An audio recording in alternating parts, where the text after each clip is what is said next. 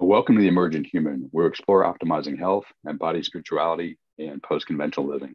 I'm Michael Ostrolenk, a therapist, coach, and educator, and I'm your host. Today's show is brought to you by Cosper Scafidi, an amazing body worker in the Northern Virginia area, who's integrated different somatic practices into his work, including rolfing. You can learn more about Cosper at his website, cosperscafidi.com. Today's guest is Melanie Sliwka. Her passion and mission is to guide humanity to better health and happiness and reduce suffering. She believes that can be accomplished through physical and mental training and trials. Supportive fueling, recovery, self-care are the heart of these efforts. Through the actions of Unbeatable Mind training and SEALFIT, she has been witness to thousands of people doing just this, living better lives, living lives of service, passion, and health, aligned with each person's unique offering. She started her journey as CEO of the first CrossFit equipment company, the Garage Gym Store. For the past 12 years, she has trained and worked with many Navy SEAL team guys, thought leaders, and top performing executives.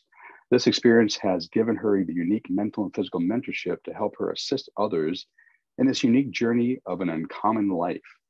She's also owner and CEO of Kids Food Fight.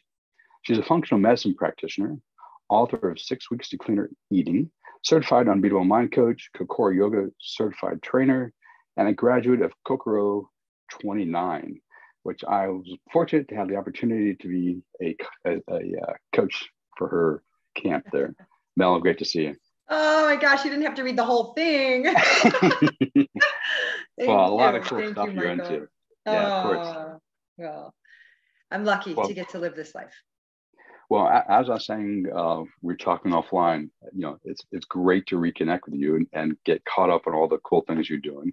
You had mentioned that you had actually been a guest of mine, but this is like a million years ago. So we have a lot of catching up to do. Before we kind of get into some of the things you're doing now, including the work with kids, tell us a little about like the journey that led you to become the person you are today in terms of your professional life.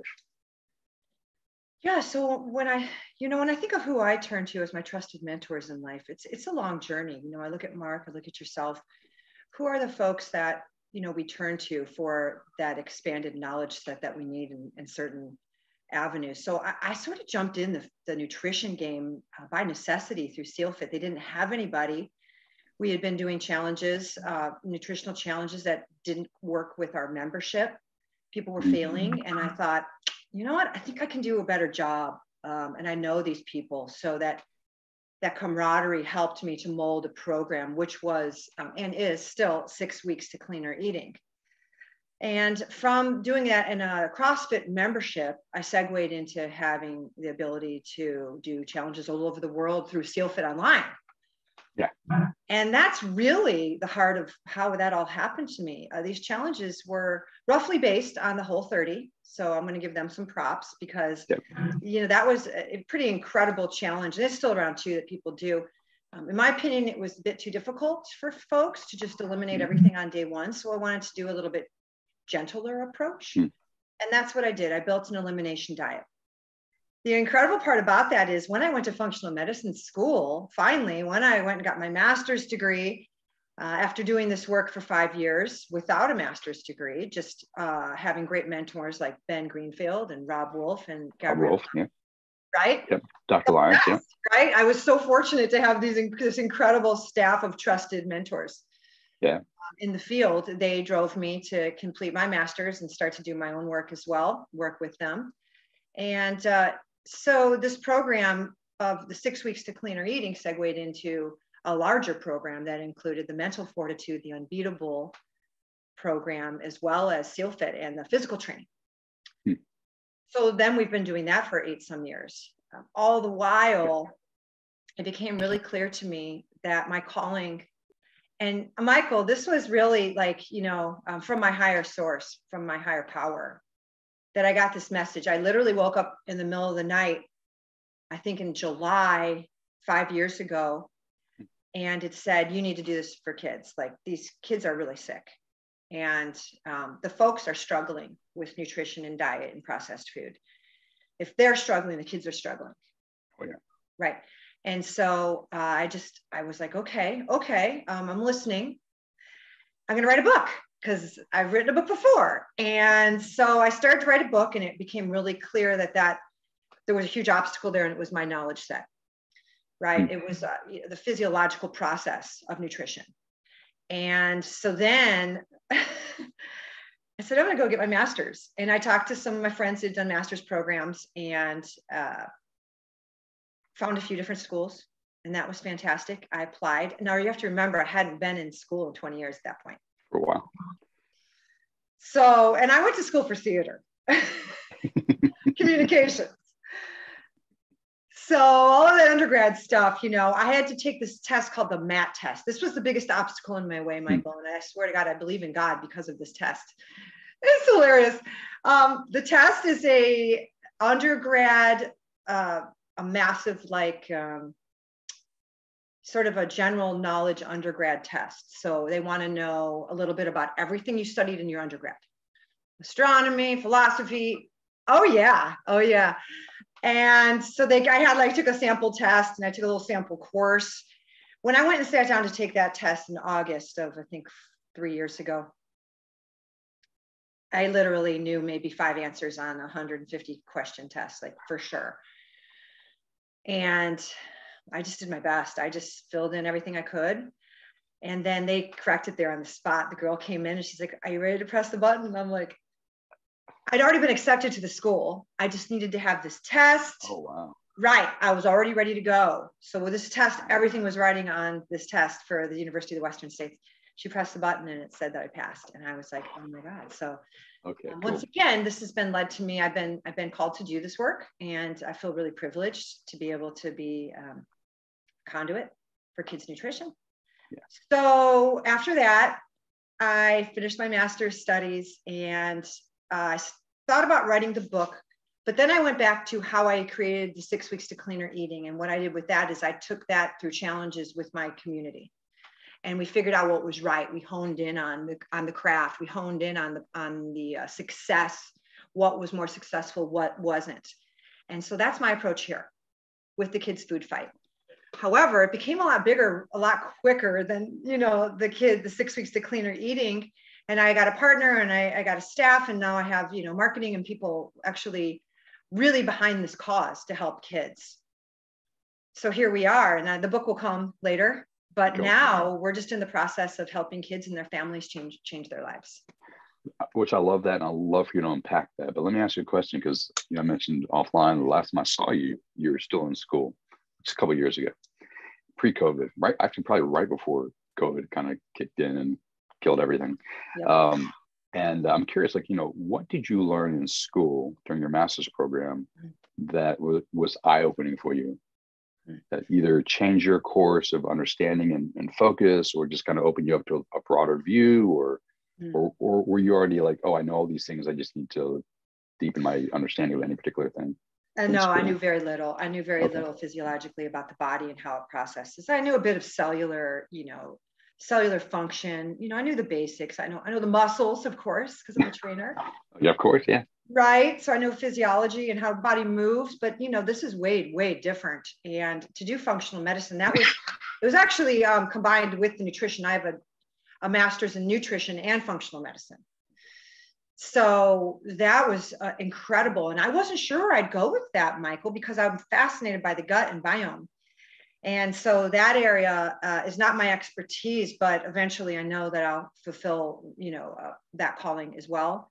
And I think that's really important as well. And I think that happens in childhood. So many reasons, so many things affect your biome very early on. So, and then, oh my gosh, mitochondrial health, right? Every single, your brain health, everything was just a turn on, you're studying the right thing when every single thing you study is just fascinating and mind-blowing to you. Exactly. Yeah. So I knew I was in the right spot, or I knew I was in the spot to move forward from, and I wasn't sure where that would be once I got into it.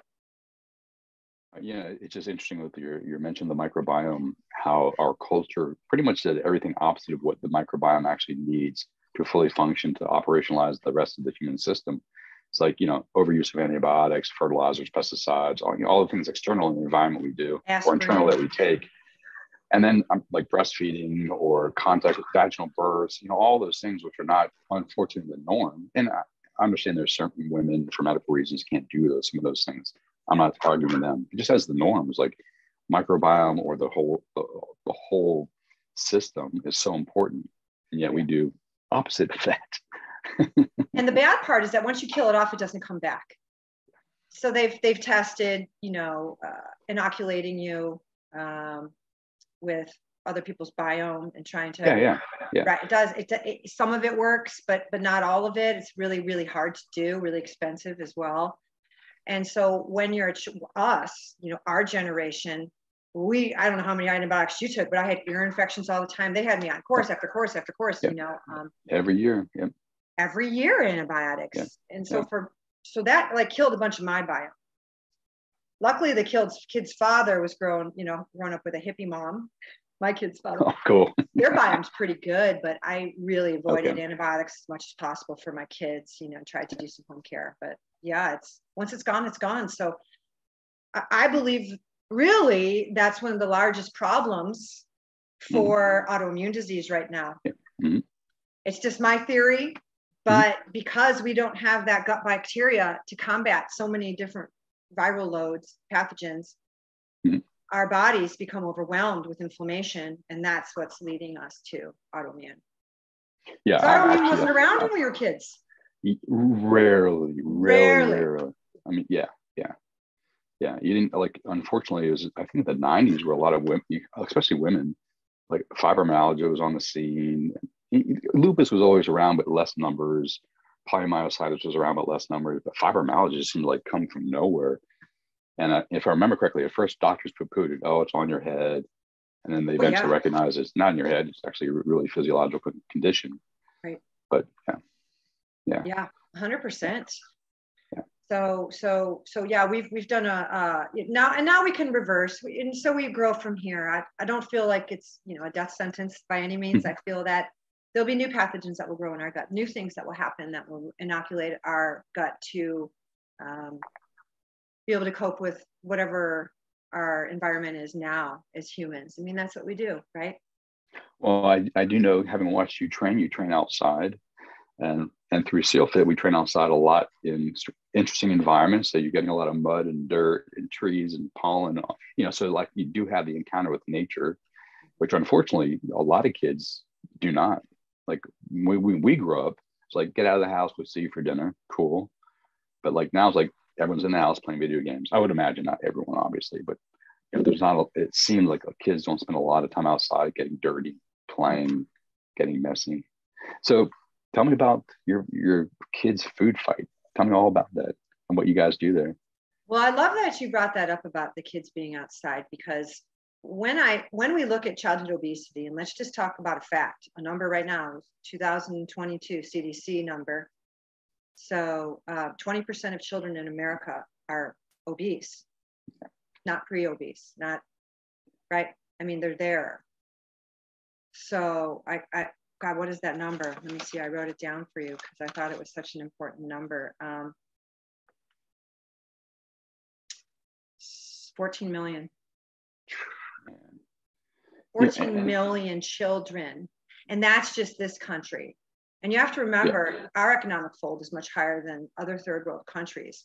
So obesity around the world, right? And so obesity is built on sugar sweetened beverages, right? It's built on screen time.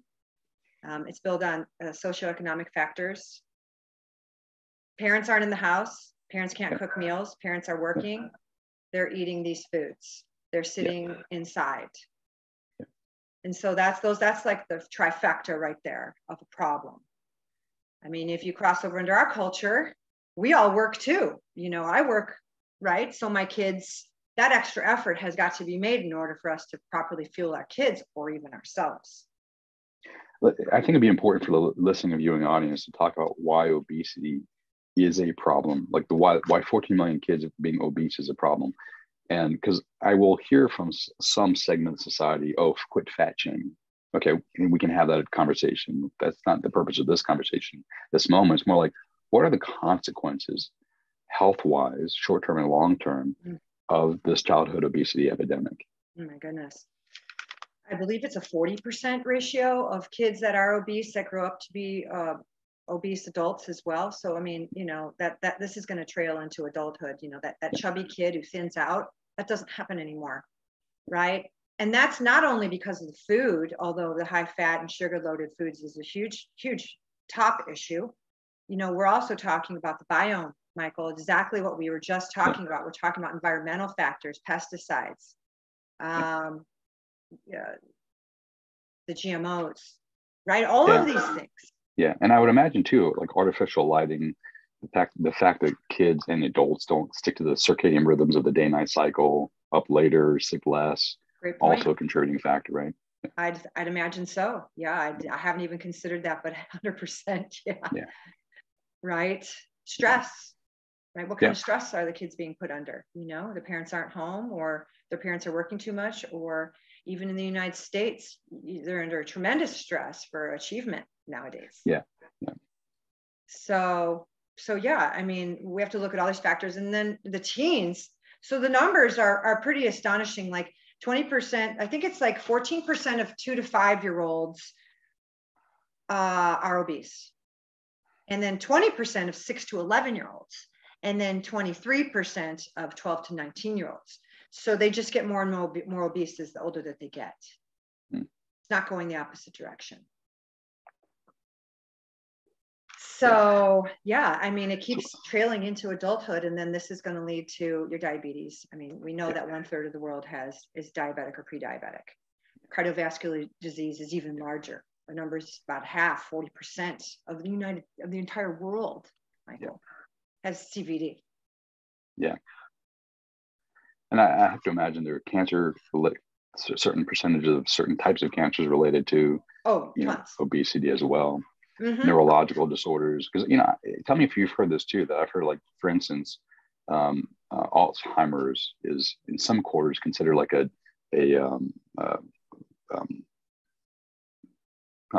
just lost my train of thought. It's considered a downward path of obesity. Well, no, it's oh man, I can't believe I just lost my mind here. You can be diabetic. You can have there's two types of diabetics, right? There's there's one who are born. What's that? Type 1 and 2. One is it's failure of your pancreas to excrete insulin. That's just that's a thing that happens. Unfortunately, can happen anytime in life, but it's not diet related. So it's a type. Some people consider Alzheimer's a type 3. That's what I couldn't remember. Interesting. I have heard that. Yeah, I have heard that. Yeah. Right. Yeah. The research is pending. I mean, so Alzheimer's is, and I do know a lot of people that work in hospice care. Oh, really? And so just imagine being overweight and having, no cognitive, reality. That's really hard for the workers as well. Really hard for them. I could imagine. Yeah, I could imagine. Trying to move an obese person. The life expectancy of obesity is very, very shortened, 50s, 60s. So you have to remember, right? Oh yeah. And then also the other stuff that goes along with it, amputations. Yeah. Whenever you see like a obese person that doesn't have a limb, that's diabetes, right? Because your circulation stops working in your extremities. That's what happens. I can imagine knee problems, back, like knee replacements, hip replacements, back issues as well, correct? Oh my goodness, yes. But you can't even do surgery on things like that, not in a state of obesity, right? Yeah, okay. Yeah. So the only two real things that help people lose weight out of an obese situation, once you're, past that threshold, not as a child, of course, but as an adult, once your body's stabilized in that arena, is, a lap band procedure. Okay. Yeah. Mm-hmm. And just extreme calorie restriction diets, right? That are so stomach stapling, lap bands, things like that. So yeah, I mean, it's incredibly difficult to lose weight once you pass that threshold of obesity. So you guys are working with kids saying, we don't want you to be adults who have these problems. How do you work with kids? What are the issues you work with? How do you work with them when they show up? So through the programs, we do a team generated healthy food focus. Okay. So this is the other thing, and I know that you'll connect with this, Michael, is that we don't want to shame anybody. We don't want kids to feel bad about food. We don't want to create another, right, mental disordered thinking around one food being bad and another not, because these kids, you know, it's everywhere. And so if your bags of Doritos are everywhere, every corner of the earth, if I tell a kid that's bad, then his vision for other kids that are eating it, his vision for himself is self-confidence when he eats that stuff is going to shrivel. So what the most important part for me is to empower kids with healthy food. What's that look like, and how do you do that? And so the program that we have is 28 days. It's simple, it's very small. And what really, honestly, every day they're supposed to eat a fruit or a vegetable, and they're supposed to document it, show it. We have days where they're eating green vegetables, days where they're eating a brand new fruit they never tried. And because of food scarcity and socioeconomic barriers for some kids, we do can too. Right? So we're trying to reach every sector of the globe. We do seasonal vegetables, things like that. So it's really up to the child to choose what that vegetable is with the parent. Kids don't shop, Michael. And so a child that is obese is a direct result of a parent that is either undereducated in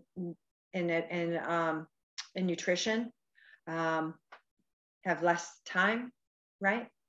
And they also are people that eat unhealthily. That's how it goes. It's not in the house. So what I'm hearing you say is that you not only do you work with the kids, but you work with the family dynamic, whether it's a parent or parents, from whoever the caregivers are. Right.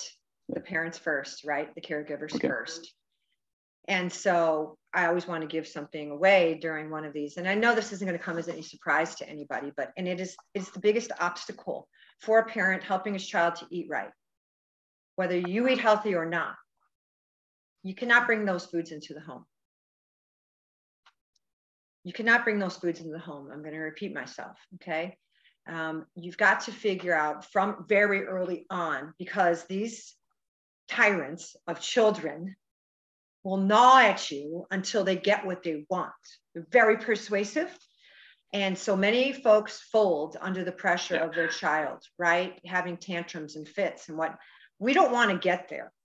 We want to stop at a place where they've already tried healthy foods. They like them, sort of, they don't. You figured out the recipe sort of to get them to eat the carrots, to eat the green beans, right? And then every day you're feeding them fruits and vegetables every single day. And you don't bring the junk in the house. You don't bring the Doritos in the house. We've created a whole culture, all holidays, around junk food and sweets and cakes. What's your birthday? Cake and pizza. Right. It's your birthday. You're celebrating your body. You're celebrating your life. Right? And that's very true. And Christmas and Thanksgiving and all this stuff. Candy canes, right? Yeah. Chocolate hearts, chocolates. Yeah, it's true. Name it. Yeah. So it's funny because my folks, do you remember the Pritikin diet from like, he was around in the late 70s, early 80s. Pritikin? A long time ago. Pritikin, yeah. And my parents went to a workshop or conference, learned about the Pritikin diet, came home one day when I was like 9 or 10 or 11, completely got rid of all the good stuff as a kid. Like we had like couldn't do peanut butter because it had the mold in it, and like no sweets and no candies and no white bread, all gone, which is good. But like, it's kind of a shock, like everything to nothing. Right. And kids, most kids will, there'll be a mutiny. There'll be a mutiny in the household if that happens. Some kids go on hunger strikes. I've seen it. Yeah. I mean, they're so used to those white foods, right? They taste so good. They create them in labs, Michael. They create these foods in labs so that they're irresistible. Yeah. And children don't have the psychological development to understand or fight those cravings. So you're doing your child a complete disservice if you're giving them those foods early on. So now don't think my kids don't get that, because they do. But I'll tell you when they get it. Outside of my home. Okay. Outside of my home, or when grandma comes to visit, because she always goes to Costco and comes back with these big packaged foods. I'm like, are you serious? Mom, oh, well, you were fine and you ate it. I'm like, it's a different world, Mom. You know, kids weren't obese when I was a kid. There's other things, factors going on. And this is the one thing I can control from my kids, you know? So, you know, the good news is that my kids used to have a great palate for vegetables and fruits from early on, because I just knew this instinctively, like to give your kids, you know, blended peas and stuff as babies, so they could, you know, I remember my daughter's face, like, it's just like a weird taste, but now she loves it. It's just something that's ingrained. And then creating all these holidays, we really need to create healthy versions of some of the foods that we're using. If you never put marshmallows on your yams, your kids would never know. If you put butter and salt on your yams, right, and they never tried them with marshmallows, they wouldn't know any difference. So that's you. That's your, you know, my Midwestern background of meals, these high fat sauce meals, right? Like, things don't need to be done that way. And we've got to make small changes so that when they celebrate food, they're actually celebrating good food, right? They're not celebrating, this is just going to be a big fat, you know, gorge fest meal that, you know, that our culture supports. So, and not that Thanksgiving's typically a pretty healthy meal. There's a lot of vegetables and stuff, but. That's true. And turkey, yeah. The stuff that surrounds it, the pies, and you know, pies are fine. You don't need 5 though. That's true. Don't need 5. So you do these challenges, you educate the kids, you educate the parents, educate the kids, yep. You encourage them to start modifying what they bring into the home. I like to call it VA negativa, like, what do you need to remove from your environment to support behavior change? Like a VA negativa, like what to remove. And then I hear via positiva, like, what do you need to add to your environment? And it's like, oh, healthy foods, fruits and vegetables, and remove the sugary stuff. So it's not available while they're at home. Cool. Because as you know, I'm sure you teach, is like, willpower points are limited. And if you're trying to fight from not eating something right in front of you all the day long, it's easier because you don't have to think about it. And you can use your willpower points for other things. Absolutely. Yeah. 100%. Yeah. Yeah, this challenge also sort of attacks each meal, and I don't want to cut off kids that are already eating, you know, unhealthily, because this actually, the challenge is for these kids. It's from 5 to 13. That's the focus group. So what we do is we encourage them to make small shifts. So each week we attack a different meal. So the first week we attack breakfast, and we say, how could you take the breakfast you're eating, Cocoa Puffs, right? And how can you make that a little bit healthier? What would that look like for you? Okay. So some children will just eat less and add fruit to it. Not to the cereal itself, that'd be gross with Cocoa Puffs in particular, but have a banana with it or something. We want to encourage them to eat proteins in the morning. So the milk's important for some kids. You know, sometimes cereal is the best means for a parent. How can we shore that up? What about a Raisin Bran? What about something that's got some whole grains? You know, even a Cheerio. Like, Cheerio is one of the healthiest cereals you can give your kid. It's fortified. There's a lot of great stuff in there, and there's the lowest amount of sugar compared to other cereals. So how do we make a better choice? And so we never like say, don't eat this, you know, and likewise with lunch and dinner and snacks as we go down through the weeks of the challenge. We encourage them to be empowered by the folks. So the parents have basically 2 hours a week they have to spend with their kids doing this challenge. It's simple. They have to take them shopping. Nice, they take them shopping for healthier, whatever the meal is, choices for that week. And the kids, we do encourage them to create a recipe of their own for that meal. Oh, cool. Right? Yeah. And then they shop for a strange fruit or vegetable they've never tried. Okay, I like it. We do experiments.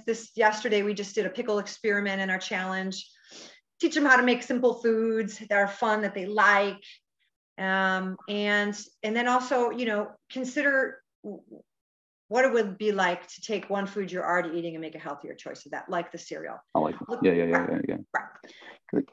And empower them to make the choice at the supermarket. So mom's there, but the kid's making the choice. Yeah. And I love that, because you're encouraging them to have a choice, which is good, and then be creative within that choice. And making it playful and fun. So it's not like, Oh God. But it's more like, oh, cool. I like that. Yeah. Yeah. I have a Mom, question that for you. spiky thing, I want to eat that. That's why they got this weird spiky melon. And it was hilarious. We all sat there kind of like, very weird. But, we tried it.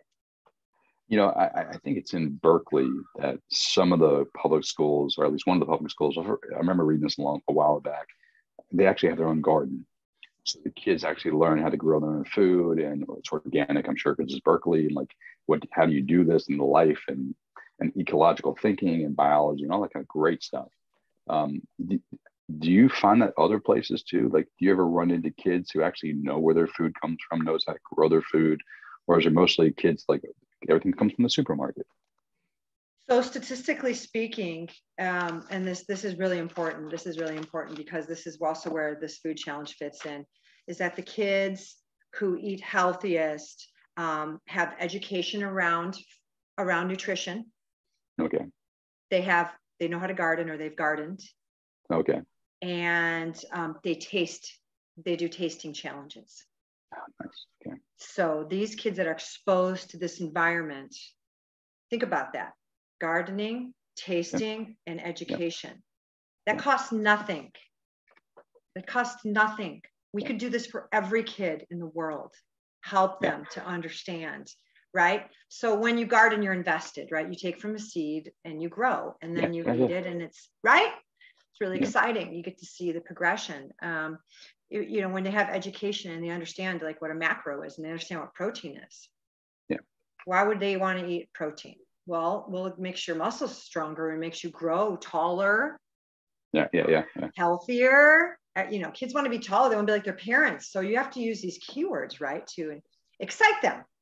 And then tasting, and they're not going to like everything, but it's fun. It's a challenge. So part of what we do as well is we dare it. It's like a dare. It's like, I dare you to eat that, So it's kind of fun. We just make it, gamify it, and make it fun like that. But those are the three factors that affect the nutritional value of a kid. There was a study of almost 3,000 kids out of Ontario, 2022.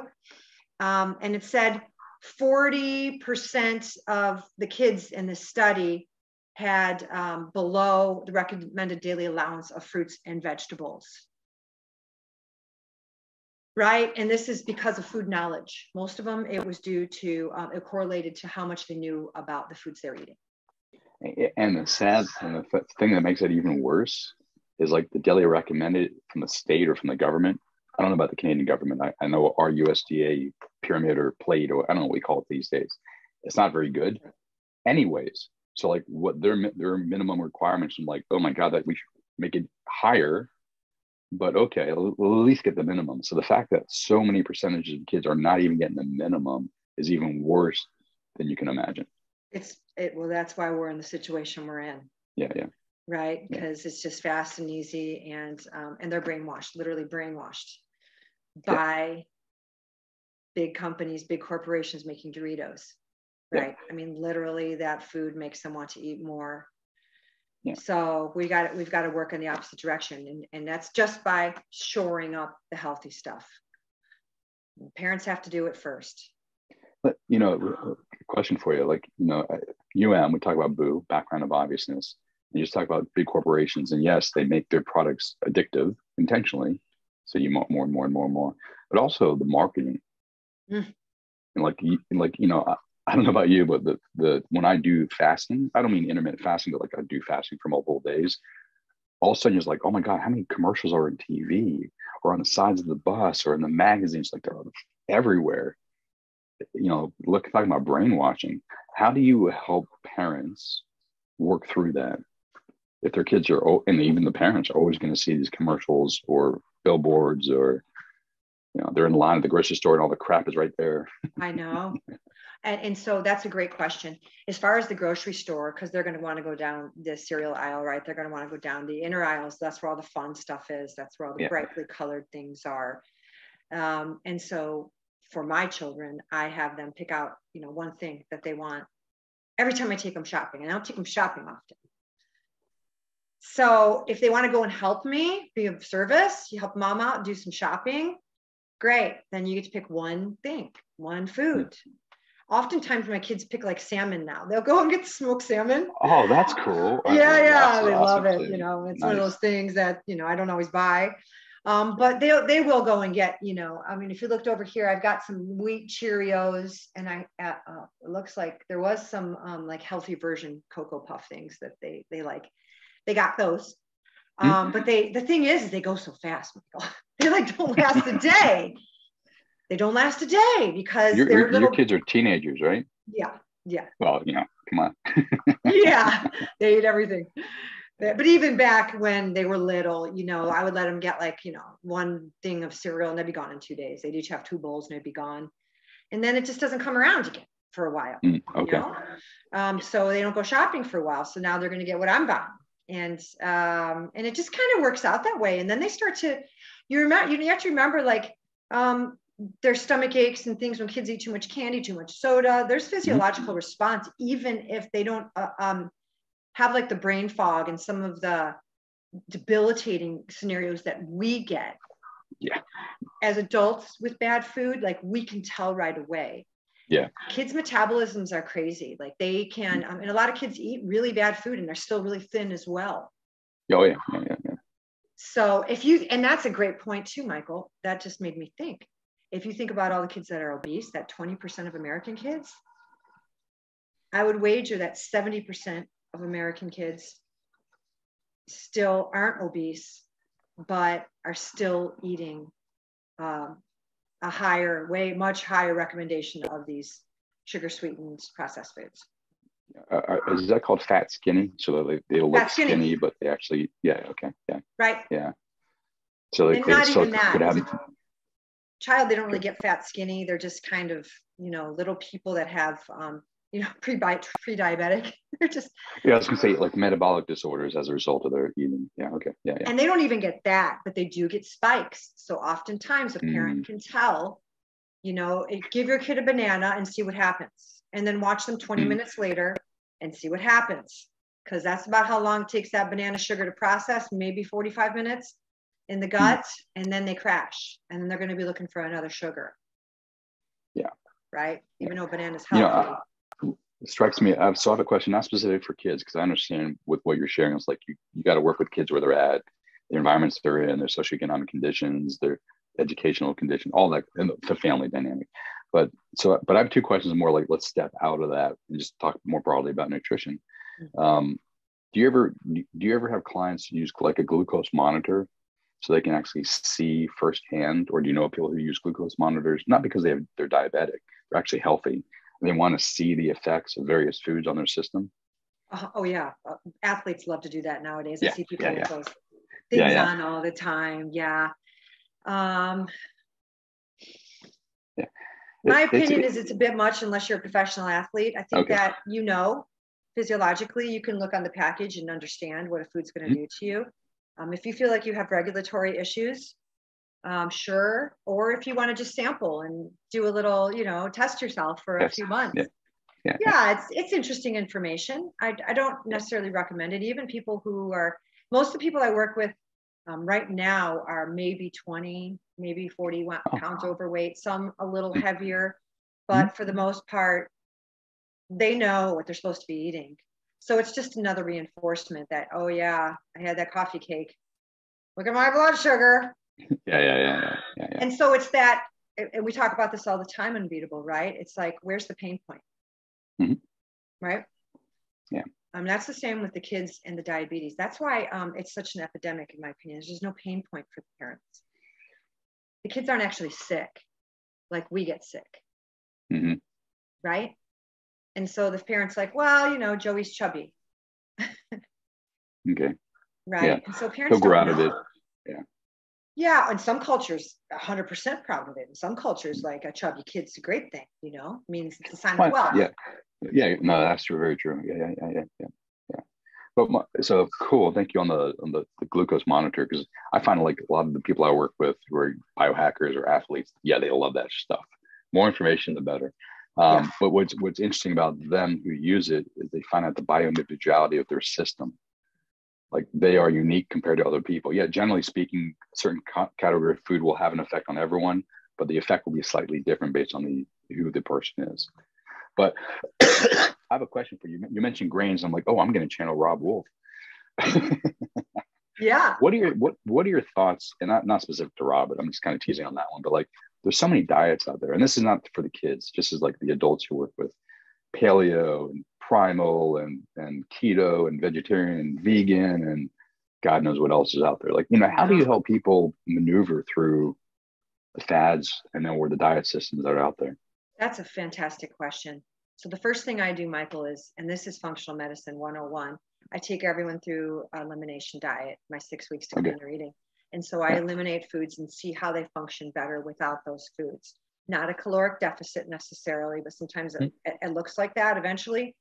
And so then I want to find out how their body reacts to foods. And then from that knowledge, even vegetables, right? I have like FODMAP, like beans, cauliflower, they destroy my guts. Yeah. Okay. And I do really well on wheat. And so that's really specific to me. Of course, I eat organic and all that and whole grains, like I'm really particular about the kind of wheat that I eat, but it's really specific. And that's why, a nutritionist is great. You can do it yourself. You eliminate, all your dairies, you eliminate your grains, you eliminate sugars, right? And then sugars, when we look at sugars, a lot of people actually have fructose intolerance. So too much fruit can upset the gut as well. So there's so many different things. And this is a result of that biome conversation we started off having in the first place. Back to square one. What has happened to your bio and why are you in the situation you are now? What foods upset you? So it's just taking a closer look at, your genetics, first of all, right? Your epigenetics, how you've evolved into this space. And, I don't know what you like and what you don't like. So I guess the answer to that is I work individually. I tend not to do keto unless someone's severely overweight. I just believe in that sugar. I believe in fruit and vegetable. I think the fiber content of fruit and vegetables are really important. And I know you can get away with doing a ketogenic diet without that. But as a fitness person, and kids for sure, I don't believe they should be on a ketogenic diet. They burn off sugar like this, right? That's half the problem. Also, I think for some females, it can be problematic premenopausal in terms of like affecting their menses too, which is something you got to be careful of. I believe that's from fat. The body fat reduction is why they get that, Michael. Oh, really? Yeah, because they get so lean that the mens stops, right? Okay. So it's not keto specific. It's not. I don't think so. Okay, interesting. I don't know that for sure, but I'd be curious to find that out. I stand corrected through.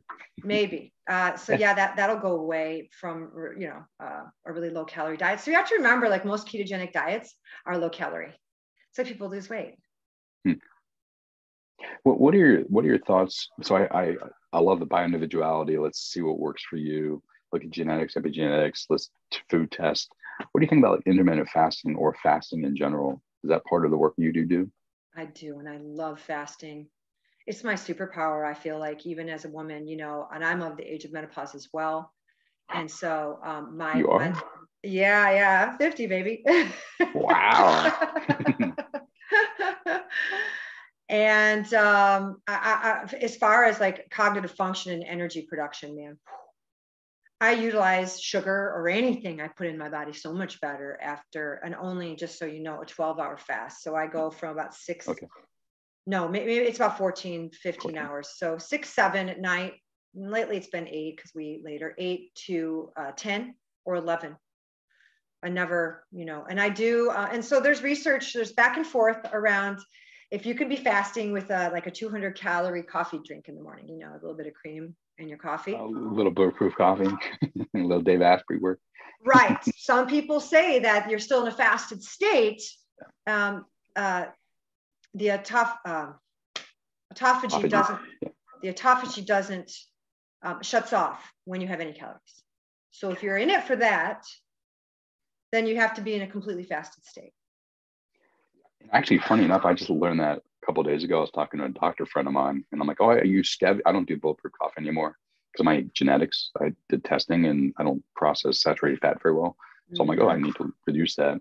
But I add stevia, And he's like, even stevia stops that. I'm like, oh shit. Okay. Black coffee. Black coffee, right?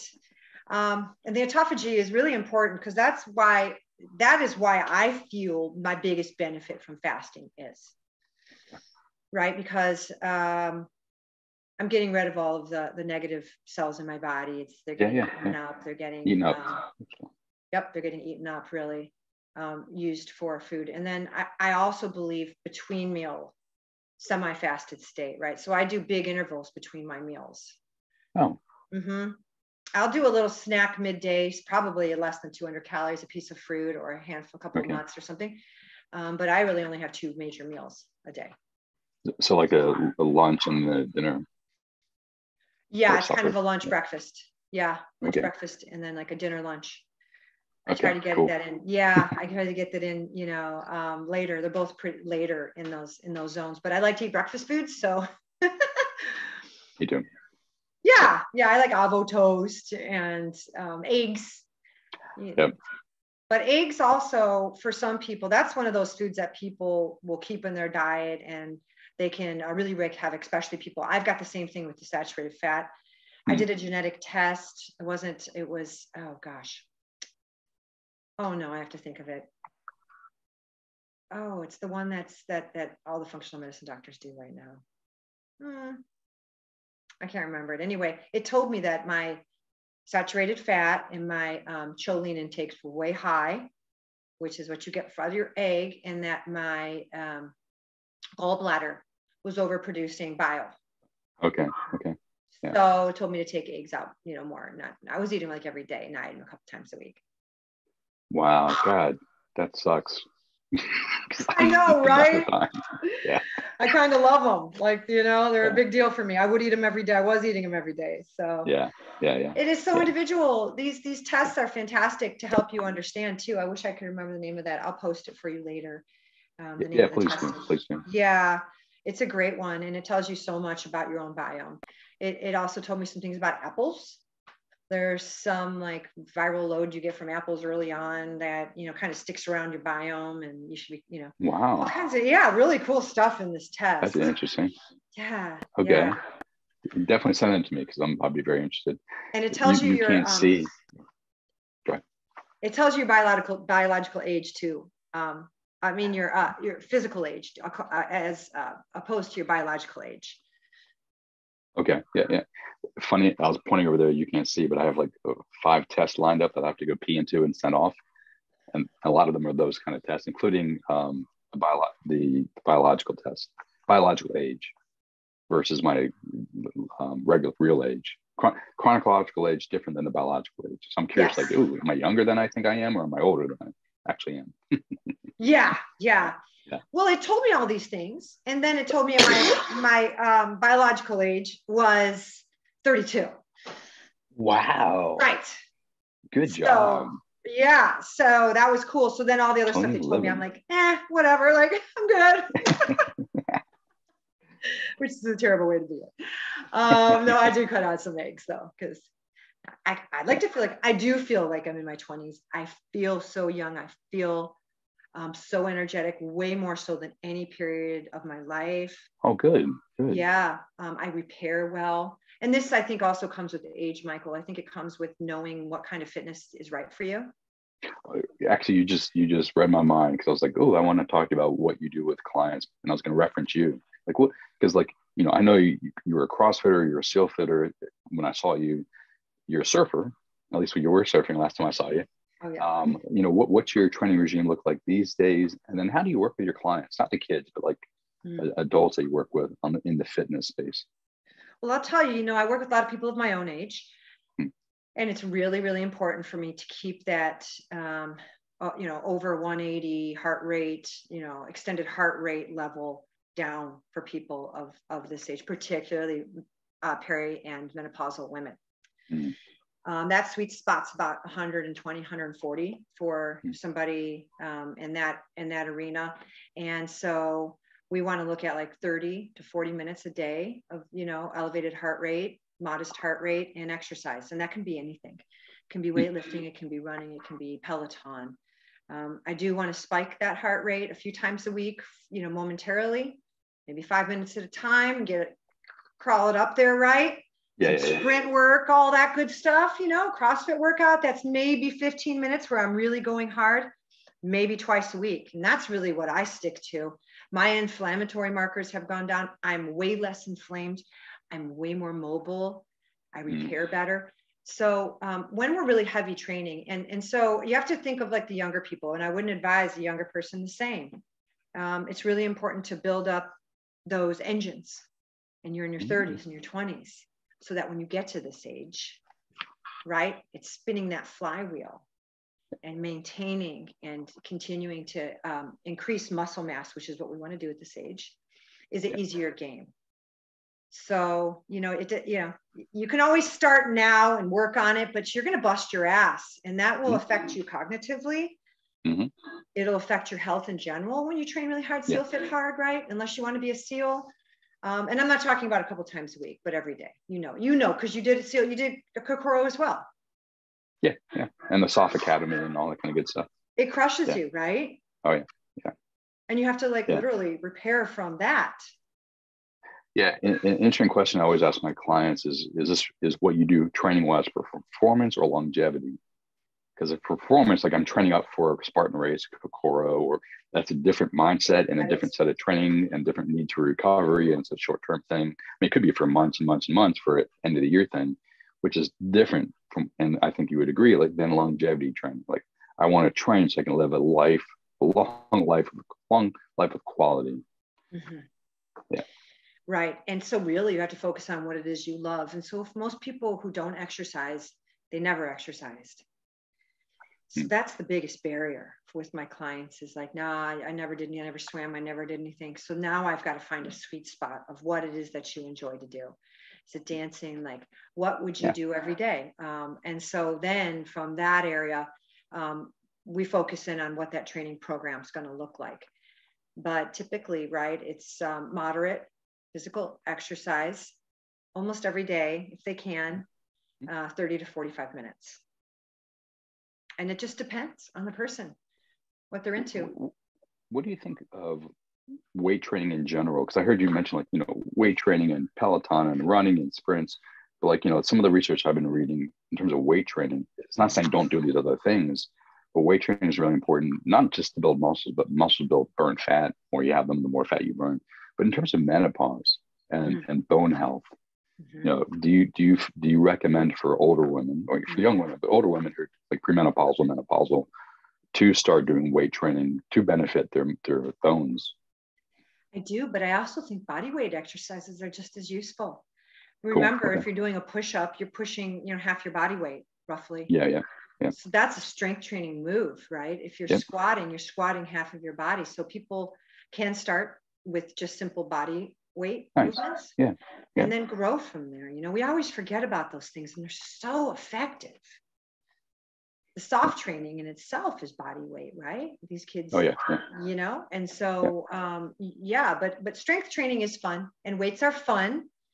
Gives you something to focus on. It can ground people with weight if they're squatting, So whatever is fun for that person, they can stick to. If they don't have, equipment at their house, but you want to get them on something a few times a week, put them on a body weight. I like it. That's cool.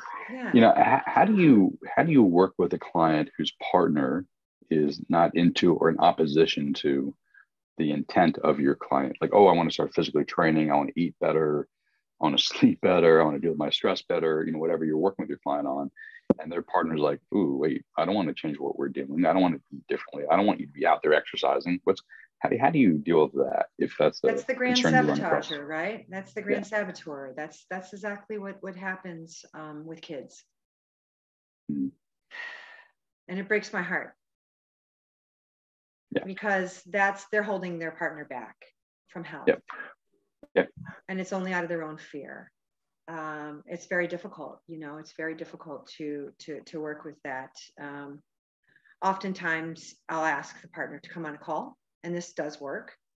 And I say, are you willing to support, Jen with this program that she's on. Her doctor said she's got cardiovascular disease, she's pre-diabetic. We need to help her, right? And the guy is in the same boat mostly, or the girl, the partner, they're in the same boat. And they're like, yeah, I could use some help too. And so I'm like, great, that would be even the best if you could buddy up. Typically they'll if they're asked just to help, they'll recognize that they need to do it as well. There's got to be a pain point. Unfortunately, yeah. But like I tell you, one of even my best friends, her husband's, like not healthy, and it's so hard for her. It's so hard for the whole dynamic. Genetically, he's not, there's tons of obesity in his family. They're just kind of built that way, big people. So it's difficult. And I think you just have to approach it with each individual person, Hopefully they support, and hopefully you can get them in a few rules, runway rules, and that's also with kids, like don't have it in the house. During the holidays, you can have 5 pieces, or, there's rules around some of the food that, you create for everyone in the house. Yes, I'm an adult. If I want to go have an almond joy, you know what? I'm not going to buy a bag, and I'm not going to bring it in front of my little ones. Right? Why would I do that to them? Like, why do you want to do that to your kid? Yeah. Same thing with this kind of a scenario, Yeah, makes sense. Yeah.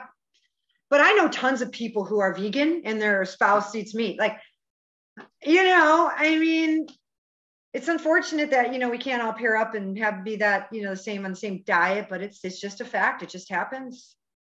Sometimes in California. Yeah, right. Sometimes that why for somebody to quit losing the weight is because, they want to be there for their kids. And hopefully, when I work with someone whose partner's not on board, their why starts with, I want to be there for my kids, or I want to feel better about myself. But then eventually part of their why becomes helping their partner. Nice. Good. I want to be an example. This is what all of our religions are built on. Right. Yeah. Well, if they can connect to a higher power as well, that can help. Right. Yeah, good. No, that's wonderful, because it's an uphill battle if, like you said, the partner's not only not supportive, but on counter to support, like they're actively pushing against you. So I appreciate your approach to that. And I would imagine part of that too is like compassion. Yeah. Because like, 100%. It's hard to break our patterns, our habits, our ways of doing things, especially if they're supported by the culture at large. Everything supports it. Yeah. It's such an uphill battle. Yeah. There's also that window. I tell people you have that 1 week window.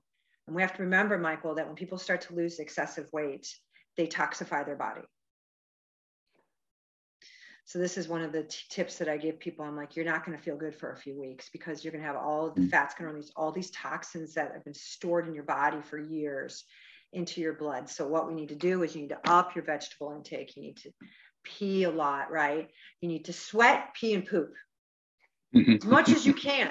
So typically on that first week of a diet where someone needs to lose over 20 pounds, I'll put them on a high dosage of vitamin C. Oh. Yeah, and magnesium, because that's going to keep their digestive function, right? Moving. Mm-hmm. So we're flushing. I'm going to get them on a high electrolyte base, right? Because they're going to want that anyway. They're going to want like some salt, and they're going to crave stuff. So that's going to help.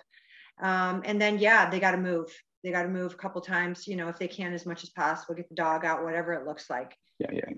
So those 3 things will help them actually feel better, because it's going to increase serotonin, dopamine, right?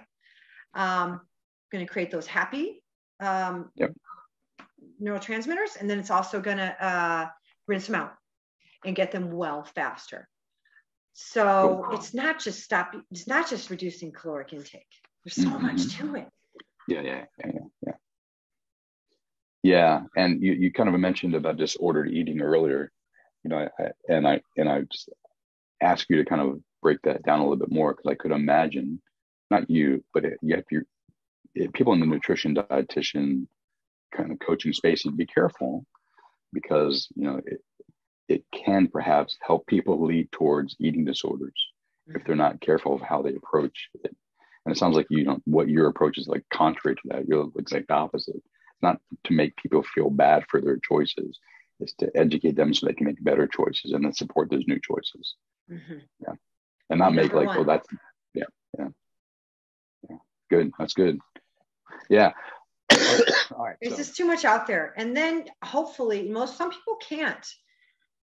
You quit drinking if you're an addict. You quit smoking if you're an addict. You quit drugs if you're an addict. You can't quit food. No. So some people will have to completely eliminate certain foods from their diet and never and look the other way when it's around them. Like, it is going to have to be mental for some people. Some people will have to have their stomach stapled. They'll have to do, drastic measures in order to lose the weight. This is just a fact. It's just how it is. So how do we support that person best? And you know what I mean? Like, we're humans. Yeah. And we need to be seen and heard. Yeah, I agree. Yeah. And I could imagine it could be interesting because some people eat food for emotional or stress related reasons. And as a therapist, I've encountered people who like to keep the weight on, not consciously, like consciously, like, I want to lose weight. Unconsciously, like, I need to keep the weight on because it's a protective mechanism. It's a way, when I eat the way I do, it keeps me from feeling what I feel. And the weight protects me from something or someone out there. It's like a whole other dynamic beyond just calories in and calories out. Yeah. There's so much of that. Women have a huge ordeal with that. I have a lot of clients like that. And what I'd like to, one of the ways I approach that, Michael, is that, we're not all meant to be 135 pounds. I like to ask women, when was the last time you weighed what you want to weigh again? And they're like, when I was 25. I'm like, okay. When's the last time you weighed that? When I was 25. Okay, you're 50. So we need to shift your mindset around what it is to be healthy for you, what it means to have cognitive function, what it means to achieve your goals, because this stuff all goes together. People stop having motivation for life when they're overweight. They look in the mirror, they don't like what they see, they don't like themselves, they blame themselves for being weak-minded. They try things, doesn't work. That perpetuates that negative cycle of thought and that negative self-perception, right? And then they come to me and they're like, how do I do this? Can you help me? Do you have a secret pill? And I say, yeah, first of all, love yourself. Let's look at what it would be for you to lose 20 pounds. Well, 20 pounds, I'm going to be a size 6. When were you size 6? When I was 25. How much motivation do you have to do that? Do you have, 4 hours a day to go train still? No, I have an hour. Okay, so what if we lost 10 pounds? We got you back into a size 8 or a 10. Yeah, I think I'd feel really good. Yeah, great. Well, let's just work to that, and let's be realistic. And then, right. I mean, and so you have to remember, right? I've been training, like I trained for 20 some years and I never stopped. It is actually my job to be fit. Yeah. That's what I tell people. It's my job to be fit as I am. And there's people much more fit than me too, by the way, way more fit, because I like to have a balance as well, right? I feel like it makes me just a happier human to eat cake sometimes. I control it and it is what it is, but I just follow my own rules. Don't have it in the house. So I do want you to walk through, okay, how do people find Kids Food Fight? How do people find you in functional medicine, nutrition space? How do people find you as a SEALFIT coach? But before we get there, actually, we'll go there and then I'll ask my final question to you. So Kids Food Fight. Who is it? Only for people in Southern California, or it's a worldwide. Is it virtual? Online. Okay. Yep, virtual. Yep. Okay. So where? kidsfoodfight.com, and you can follow us on Instagram or Facebook as well. And we start our next challenge on January 15th, 28 days, New Year challenge. It's so simple. We have a Mighty Networks platform for social. Oh, fun. Right. So it's private. And some people want to keep that, especially with kids, we want to keep their information private and group. So we start new groups like that, and then the kids will come on and they'll post their recipes, and there's all kinds of great stuff to go along that I've already described for you. So yeah, they'll just go to Kids Food Fight and they can register there, kidsfoodfight.com. And then we'll start then. And in the meantime, you'll get some cool, tips and tricks and stuff to help get your kids ready for it, Right. Right. There's some free stuff there for everybody. Medmel.com. Okay. And that's for your functional medicine / nutrition work. Okay. That's right. That's for functional medicine and nutrition. You can visit that site. I'm happy to work with you. Virtual and in person? Yes. Okay, good. Right. Cool. And I train people too, which you have to be in SoCal. I have private training clients, and we do kind of all the work together. Unbeatable. You can find me through MedMel with Unbeatable as well. If you want to do, that 5 mountain whole life training. It really goes together with the nutrition and everything. Most people come to me for nutrition and then they're like, oh, I have this boo. Oh, let's timeline, right? That's part of functional medicine. They all go together so well, Michael, right? Oh yeah, of course. Yeah, if I take a timeline, functional medicine, we timeline folks. We take them from the beginning and we say, what was your birth? Was it vaginal birth? Great. Did you have antibiotics? Okay. When did your parents divorce? Here, trauma. So we kind of map it all out. What are illnesses you had, leg breaks, whatever. So I get a full picture. I do the same with Unbeatable, with trauma. This happened here, my dog died here, whatever these big things were. And then I overlay them.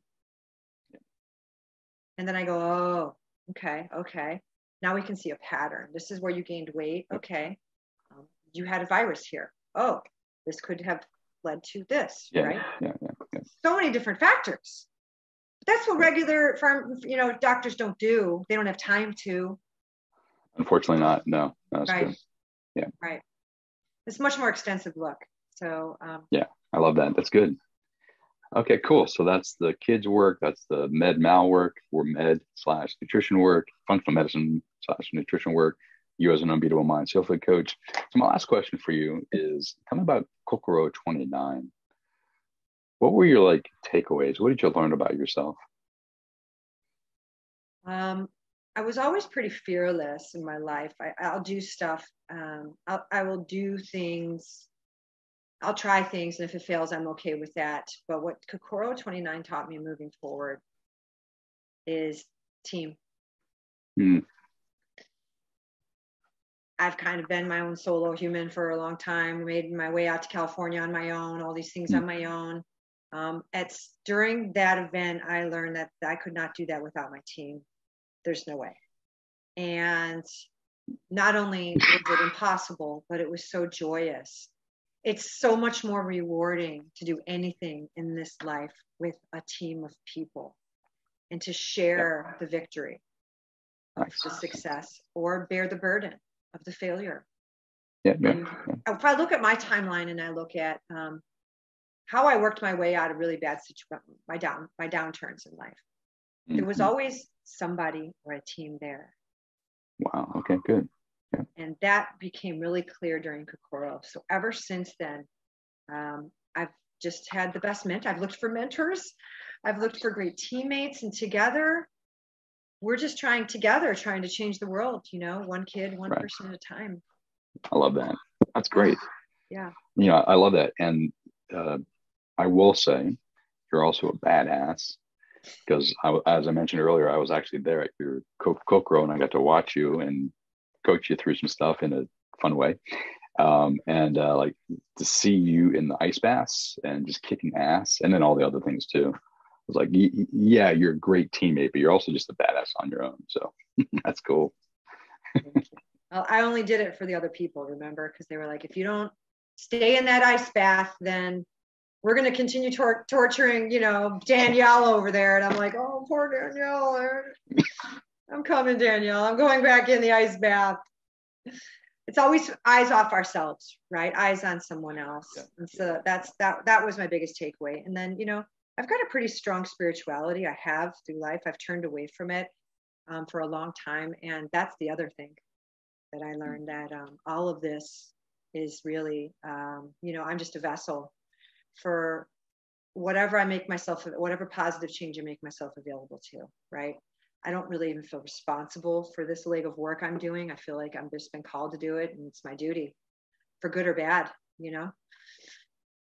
I mean, what I mean by that is it's a lot of work starting a corporation, right? It's a lot of work taking on this responsibility and financial obligations and things. So there's just no question in my mind that it has to be done.